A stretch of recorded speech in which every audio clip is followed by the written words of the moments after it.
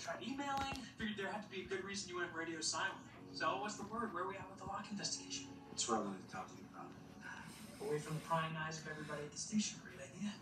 So, how did the DA react when we presented all of our evidence? How the body was moved, how the accident was staged? I mean, you all but handed them a guilty verdict on a silver platter. I didn't do it. What? You didn't take the evidence to the DA? After all the hours we spent building the case?